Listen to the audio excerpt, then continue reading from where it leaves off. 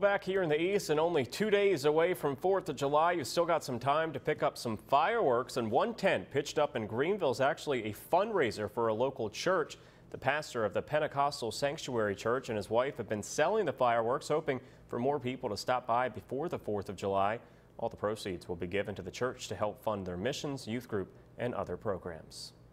I feel like I can give back to my community, and I do that through church because I feel like with our children, it's important that they have community, they have school, and they have a church.